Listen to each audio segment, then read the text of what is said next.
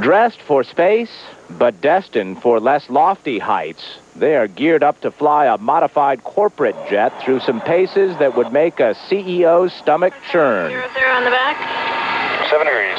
No, this is not your average Gulfstream 2. Good, we are ready. Yeah, we are cleared. It's one of NASA's Shuttle Training Aircraft. Rotate. And veteran shuttle commander Brian Duffy showed us how the STA handles just like the real thing. You got it. Okay, I got it. Which is to say, it drops like a safe. 5,000, good radar. Radar. 4,000.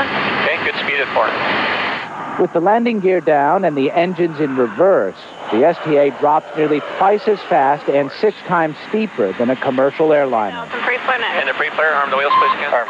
No, the approach to the runway at the Kennedy Space Center is not for the faint of heart.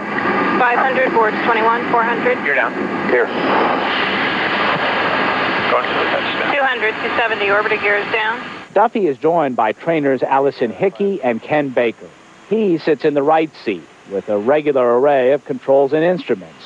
While on Duffy's side, everything looks and feels like the world's most expensive glider. The first time you land a space shuttle, you've never done it before, for real. Fortunately, the way we train is that the commander will have had a minimum of 1,000 dives, 1,000 approaches in the shuttle training aircraft. This shuttle veteran has now logged about 2,100 dives, as they are aptly called. The goal is to make the real thing seem very familiar, but don't call it matter of fact. No, it's not matter of fact, and it never will be, not for anybody who's ever in that condition. That's 545, Roger. With 10 dives complete, some through simulated clouds, others with failed instruments, Brian Duffy calls it a night. Another day at the office for a space shuttle commander. Perfect. You know, and some days you're better than others. Miles O'Brien, CNN, at the Kennedy Space Center, Florida.